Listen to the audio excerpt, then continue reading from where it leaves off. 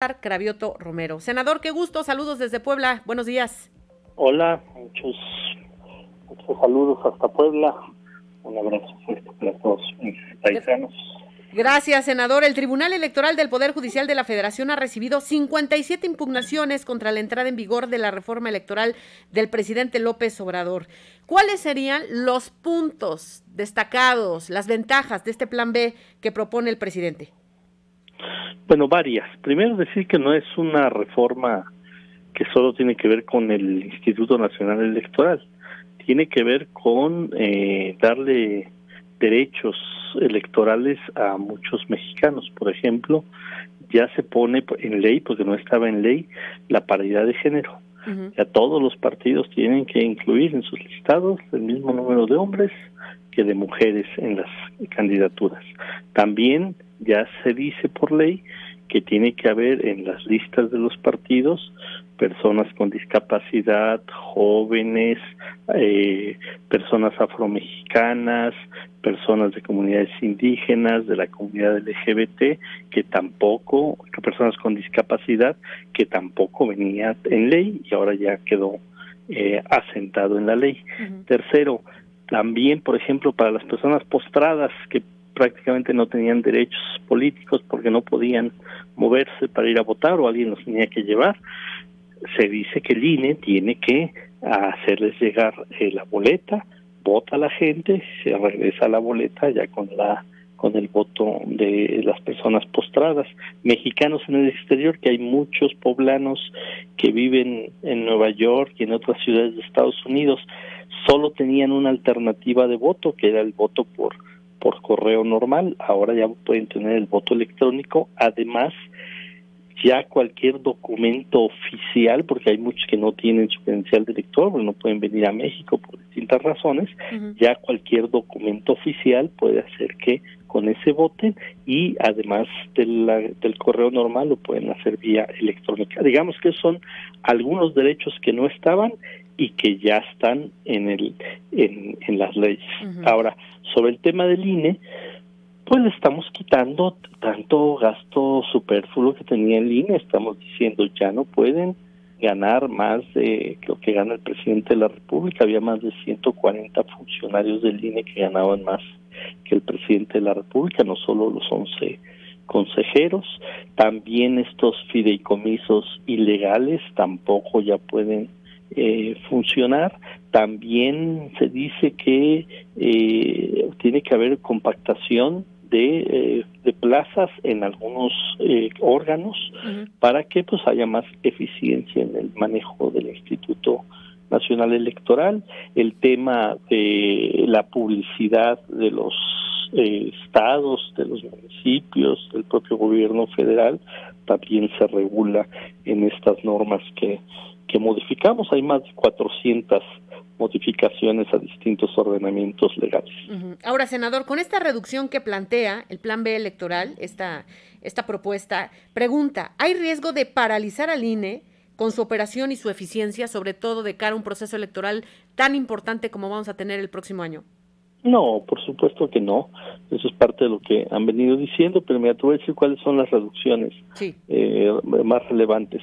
Antes había 5 vocales, o sea, vocales son los que dirigían los órganos del INE en los estados y en las juntas distritales. Bueno, se reduce ese número de vocales, pero solamente se reduce el número de vocales, o sea, de jefes que había en las oficinas. Lo demás debe de seguir funcionando igual. Y las famosas juntas distritales cambian de 300 a 260. Voy a poner un ejemplo. La ciudad de Puebla creo que tiene 4 distritos federales nacionales. Bueno, en lugar de que haya 4 oficinas del INE en toda la ciudad de Puebla, pues solo habrá 3. Eso no modifica de ninguna manera el funcionamiento. Lo que pasa es que funcionaban estas oficinas, les pagábamos a todos los que estaban en esas oficinas 365 días al año, y en realidad trabajaban pues 6 meses cada 3 años cada vez que había un proceso electoral. Ahora estamos diciendo esas oficinas de 300 en todo el país cambian a 260 y la gente se tiene que compactar en las otras oficinas, pero pueden funcionar perfectamente. O sea, el INE va a funcionar sin ningún problema, siempre y cuando los consejeros que queden, ya se van 4 de ellos, entiendan que estamos ya en un proceso distinto en el país donde queremos eficiencia en los órganos del Estado mexicano. Senador, ¿no habrá resquicios que pongan en riesgo el resultado de las elecciones en 2024? Es decir, que se abran esas trincheras a lo mejor para una cadena de impugnaciones porque algo falló al momento del conteo de los votos. No, bueno, la verdad es que siempre ha habido impugnaciones en los procesos electorales, ¿no? Y muchas veces justamente los órganos electorales de este país pues hacían caso omiso. No tendría por qué suceder, no es el fin de la reforma del Plan B de ninguna manera, y también ese argumento que dicen la oposición, que a mí me da mucha risa, que Morena quiere modificar los órganos electorales para robarse la elección.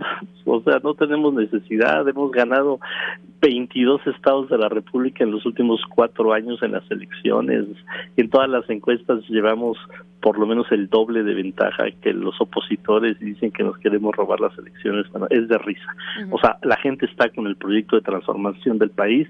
Morena va a continuar gobernando este país por mandato del pueblo de México, entonces no necesitamos modificar esto a favor de Morena, lo estamos haciendo porque hay un mandato popular de transformar este país, y para transformar este país necesitamos hacer cambios, porque un país no se transforma si las cosas siguen igual, y eso es lo que nos está mandatando el pueblo de México. Estamos platicando con el senador de la República por Morena, César Cravioto Romero. Senador, ahora que la pelota va a estar o ya está en la cancha de la Suprema Corte de Justicia de la Nación, si lo aprueba, pues ya sabemos qué va a pasar, pero si no lo aprueba, ¿qué va a pasar entonces en este país? Bueno, es una muy buena pregunta, porque parte de el engaño que ha hecho la oposición a la gente es decir que se puede revertir el Plan B. El Plan B no se puede revertir. ¿Por qué lo digo? Porque la Suprema Corte de Justicia de la Nación solo tiene en su facultad revisar qué de los 400 artículos que reformamos, qué es constitucional y qué no es constitucional. Entonces, la Suprema Corte de Justicia no puede decir, me gustó el Plan B o no me gustó el Plan B. La Suprema Corte de Justicia va a revisar, a ver, el artículo tal que modificaron, ¿contraviene alguna disposición constitucional o no? Eso es todo lo que puede hacer.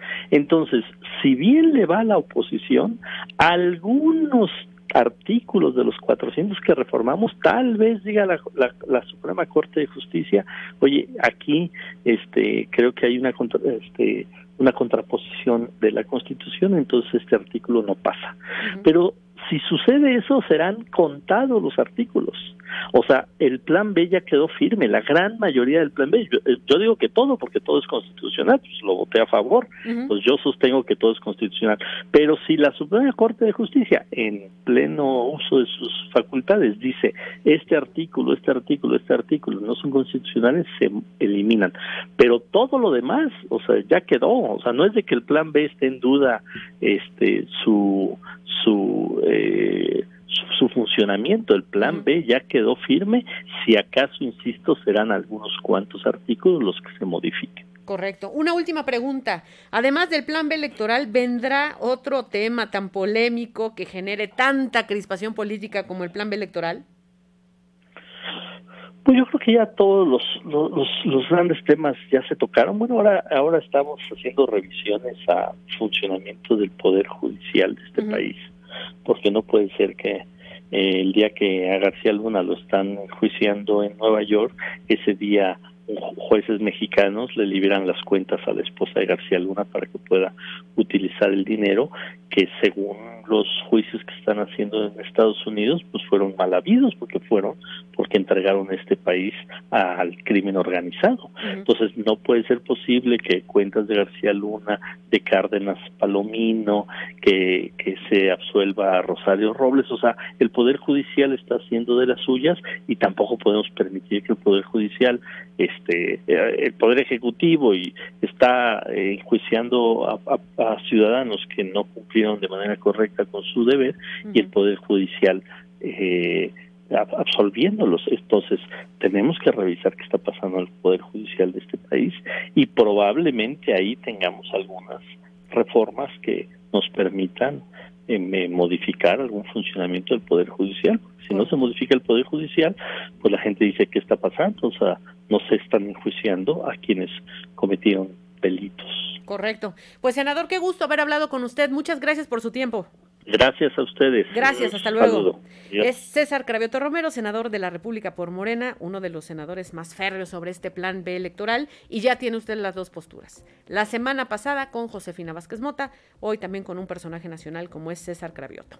7:22, ¿qué opinan ustedes? Al 22 25 86 39.